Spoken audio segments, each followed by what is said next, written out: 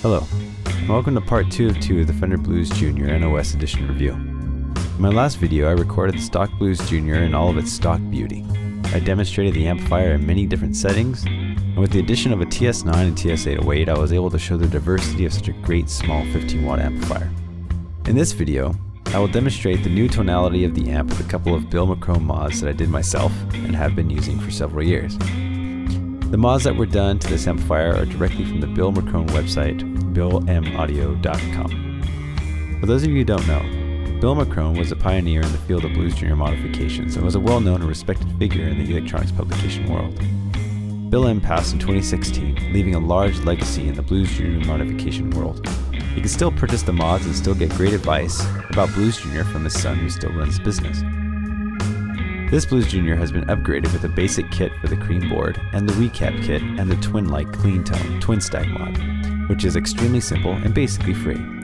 The mods altogether cost about $35 American. According to the BillM website, the basic kit will add back the missing lowest octave of the bass and sweeten the clean tones.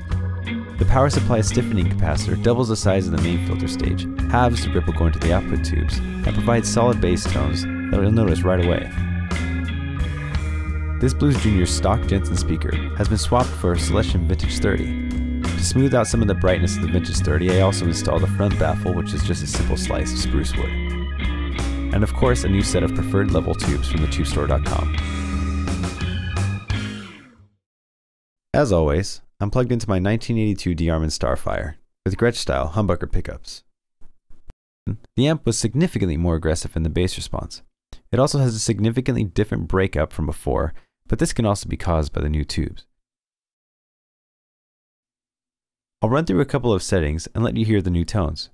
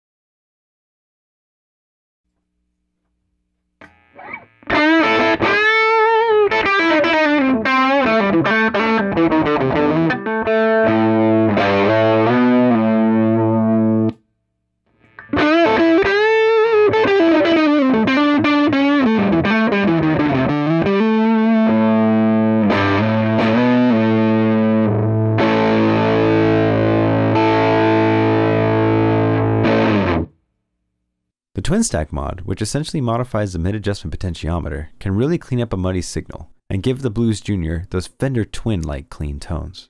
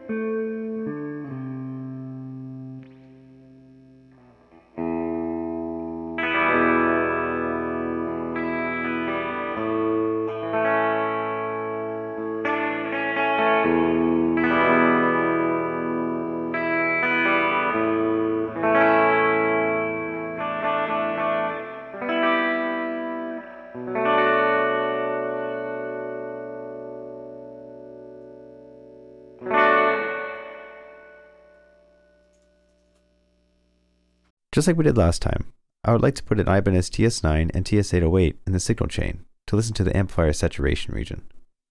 First I will play with the clean tone with the EQ section all dialed to max and the preamp gain at 3. And then I will bring in the TS9 and then the TS808. Both tube screamers have all controls set to noon.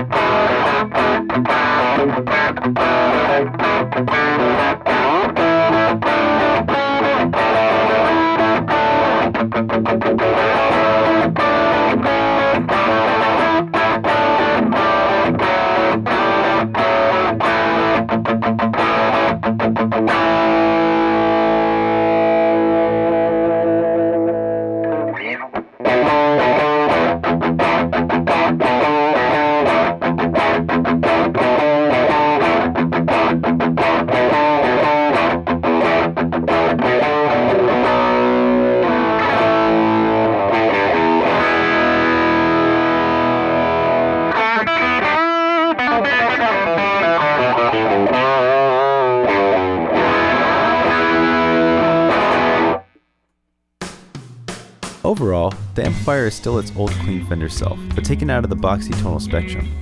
With enhanced bottom end and crunchy lead and rhythm tones, this amp can really surprise someone who is expecting a stock Fender Blues Jr sound.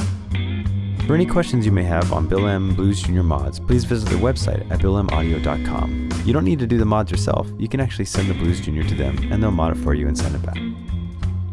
Thank you for watching this video. Please subscribe to my channel and post any questions you may have in the comments section below.